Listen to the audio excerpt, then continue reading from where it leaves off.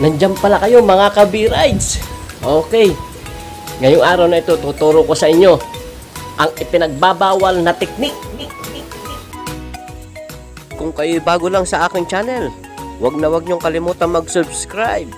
Subscribe to Vhongski Ride!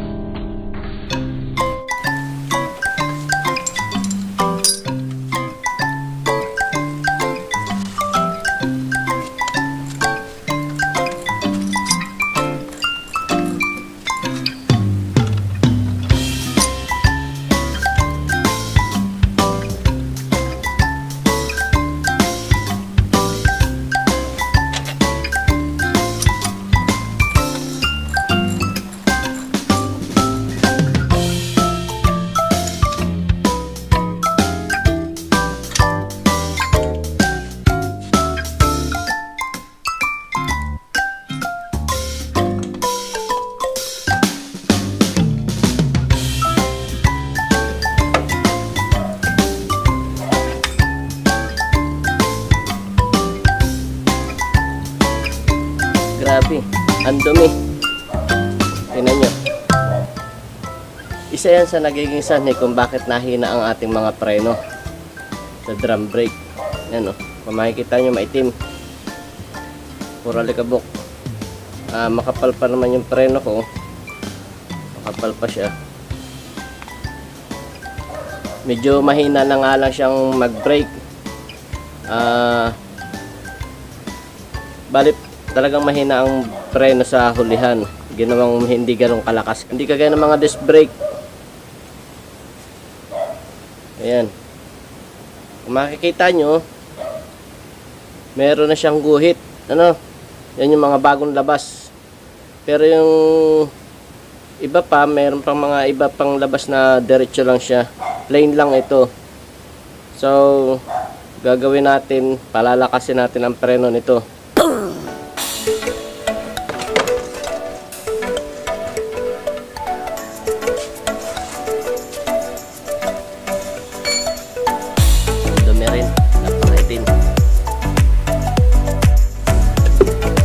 Ayan, ang kailangan lang natin ay ang planggana, toothbrush at saka sabon na powder. Kailangan kasi linisin natin ito mga ito. Linisin natin para lahat. Tapos mamaya tatanggalin natin ito.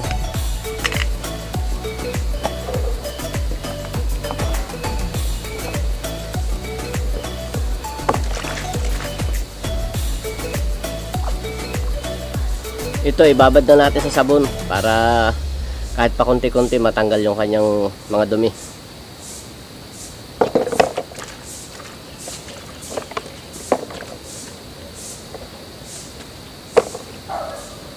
Tingnan nyo mga ka-B-Rides, oh. Ang dumi. Grabe ang dumi, oh. Binuhusan ko pa lang ng sabon, may tubig, pero ang dumi na niya, oh. Isa yan sa mga nagkokos ng paghina ng ating mga brake, ano.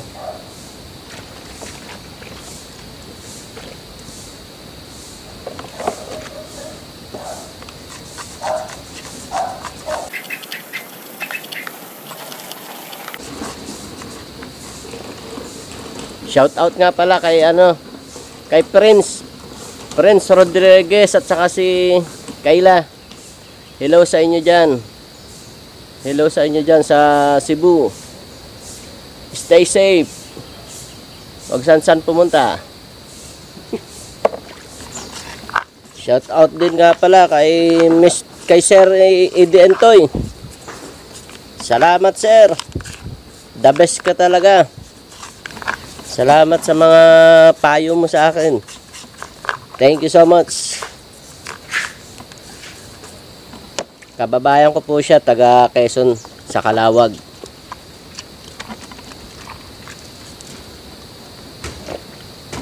Grabe, ang dumi. Tingnan nyo, grabe oh. Napakaitim.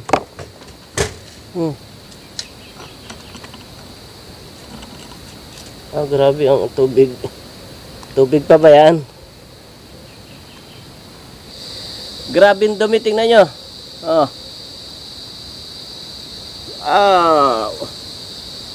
Woo! Para ng uling. Dahil sa sobrang dumi niya, kailangan muna natin siyang lihahin, ano. Yan. Kuha tayo ng liha kahit mga number 120 para matalas-talas. O kahit mga siguro 180 ganon. Wag lang sobrang talas ha, wag lang mga 60, wag lang 80, wag lang 100. Magaspang na yung maigi. Lihahin natin para sigurado. Para matanggal yung mga alikabok na maigi, saka yung mga nakadikit na dumi-dumi. Ayan, nalihan na natin. So, syempre pagkatapos nating lihahin, sabunin ulit natin. Saka natin banlawan. Ito namang ating brake pad, ang ating lilinisin. Siguro lihahin na muna natin para isang linisan. Lihahin, tapos saka sabunin, saka natin banlawan. Kanina naunang linis tapos liha.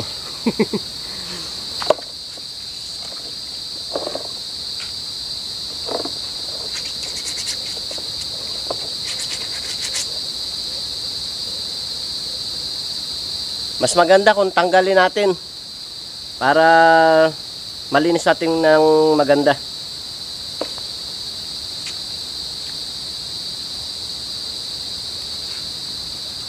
Ang pagtanggal po nito, dito lang, dahan-dahan lang po at baka maipit kayo. Yan. Tapos sa kabila. Yan. Okay. Ganun lang po, ingatan lang po yung mga spring, baka mawala. I-check nyo na rin yung mga spring nyo kung malakas pa. Kasi pag minsan, pag tayo na preno, kaya hindi ito nabalik, nai-stuck, tak, na ganun, tak. Kaya na-stuck kasi pag minsan mahina na yung spring. Mahina na ang ating spring. Ito, mahina na yung spring nito pag minsan. Okay.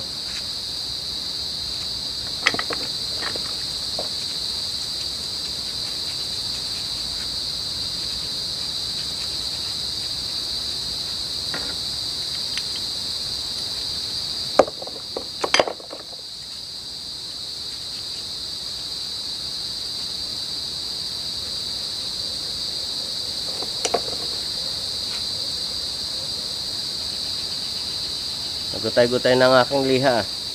Ito ang ating lilihahin, itong brake pad. Yan, lihahin natin to ng maayos para mawala yung kanyang mga dumi.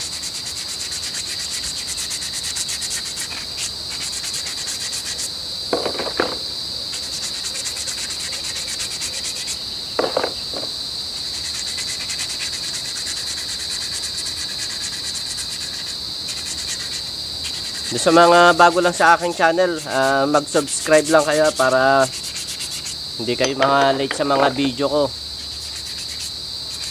Para lagi kang updated. At saka para marami na rin kayo matutunan about sa motor. Hindi lang sa motor, sa aking mga biyahe, saka sa 4 wheels. Okay, basta sa sasakyan. Subscribe to Vhongski Ride. Nagtatawa yung aking kasama rito eh. Kasi nagsasalita raw ako mag-isa. Taga Kalawag ito, ayun oh. Nagtatawang mag-isa. Kasi nagsasalita raw akong mag-isa. Para siyang nanonood ng shooting. Oh, shout out ka sa mga taga Sabang Dos. Kalawag, Kalawag Quezon.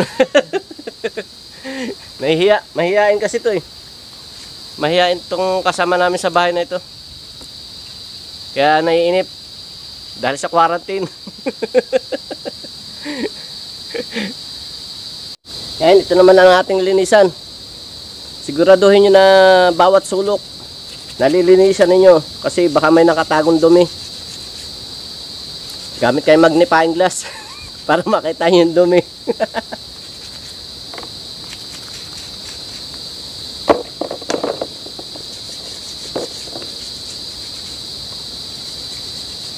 Ulitin ko lang po sa inyo ha. Isa rin po sa nagkukos ng paghina ng preno ang mga dumi. Yung nakakaskas na dumi rin o dumi pag naulan, baka napasok sa inyong preno. Kaya dapat maintain natin ang paglilinis ng preno. Kasi napaka-importante niyan.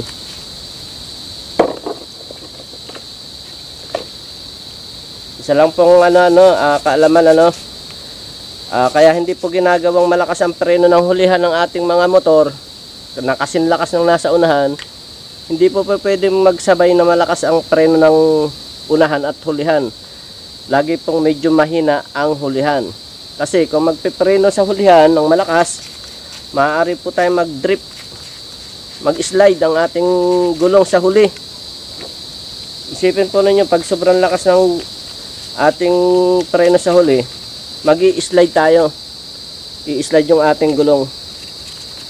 Malamang matumba, out of balance tayo kung ganun.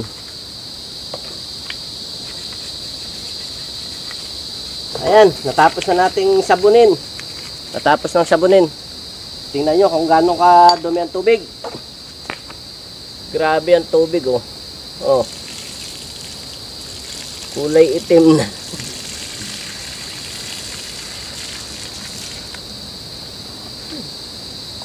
Itim. Grabe.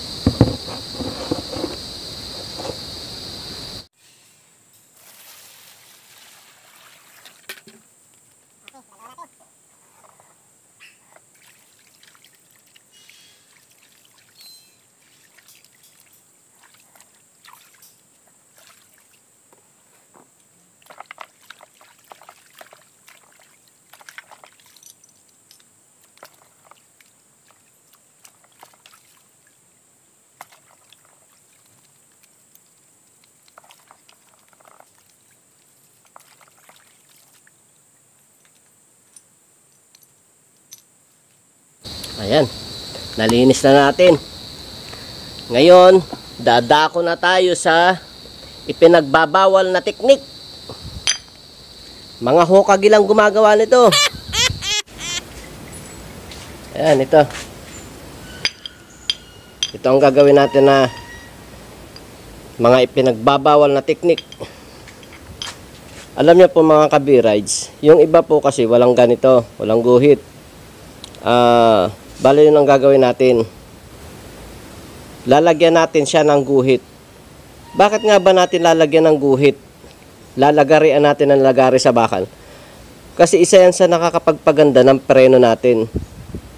Bali, yan po yung magdadala ng dumi para mailabas niya. At hindi pumasok dito sa ating pad. Ano po? Okay, gawin na natin.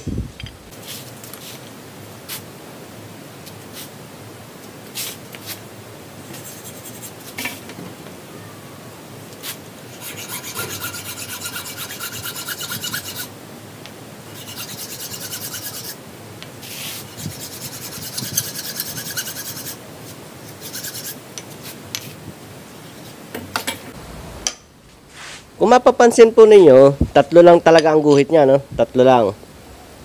Yan, tatlo lang siya. So, dadagdagan natin siya ng dalawa. Dalawa.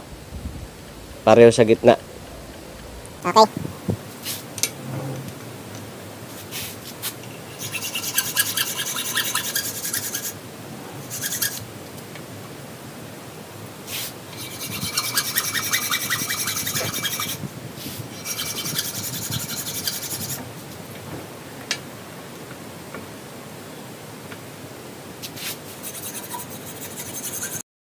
Ayan. Itong ginawa natin, kaya dinagdagan natin para maraming daanan ang mga dumi. So, hindi siya magi-stuck dito sa pad, yung mga dumi na nagkukos ng pagdulas ng preno natin. Pagkatapos natin gawin ito, siguraduhin natin na banlawang maigi.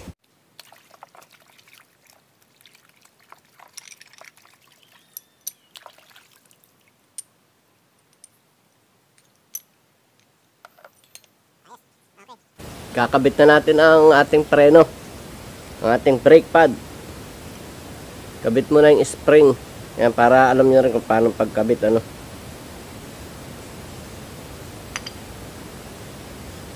Kung mapapansin yun, medyo nag-ano ng aking, ano, i-adjust ko muna.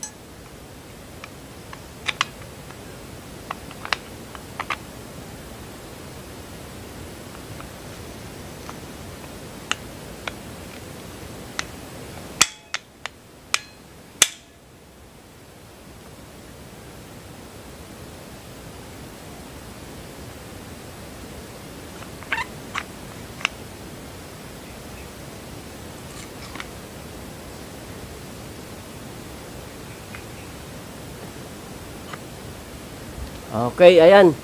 Siguro naman may natutunan kayo sa aking video, no? Huwag niyong kalimutang i-share, i-like, at mag-subscribe. Okay. Sigurado, malakas na ang inyong preno nito. Ang preno sa hulihan, yung mga naka-drum brake dyan. Ganito ang gawin ninyo.